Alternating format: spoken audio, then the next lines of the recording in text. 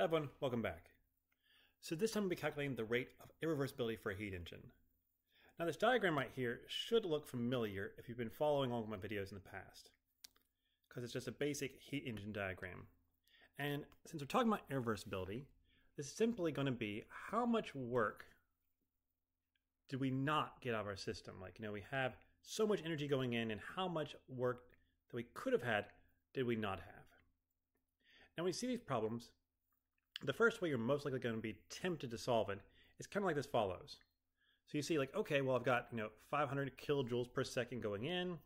I've got 180 kilowatts going out. So 500 minus 180 is equal to 320. That's my irreversibility. Okay, great. Got the problem done. Fantastic. However, there's an issue. That is actually wrong. Now, why is it wrong? Well, let's go back and think about exergy. Exergy was that portion of my energy, because energy is the whole pie. Exergy is only a portion of that. And exergy is all the energy that can go to work. What that tells us right off the bat is that not all of my energy that's going into my system can go to work. Not all of it can. If you want to put it into just the source and sink terms, you could think about it like this way.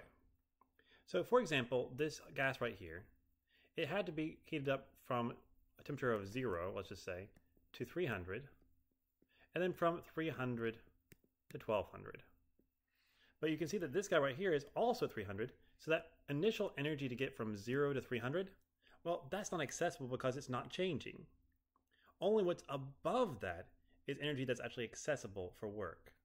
And there's more to it than that, but that's just another way of thinking about it. So how are we going to calculate it for this one? Well, it should clue you in when you see that there's a source and a sink.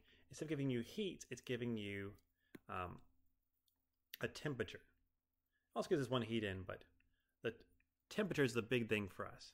Because when you see temperatures for a source and a sink, you can think Carnot.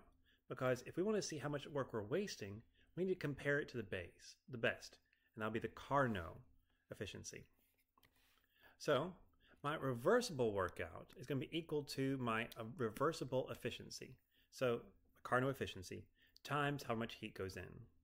So this is just coming back to us from chapter 6. If I do that, I see I've got 375 kilowatts of power that I could have gotten out of the system if it was a perfect system. And then if I take that, I can find my reversibility by saying, okay, how much work did I get out of the system over how much work I could have gotten out of the system. Oop, a little bit too far there. Now, the next term we're going to learn about is what's called second law efficiency. And because I just did a problem with this, I want to go ahead and show it to you real quick before we get there. Now let's describe what it is.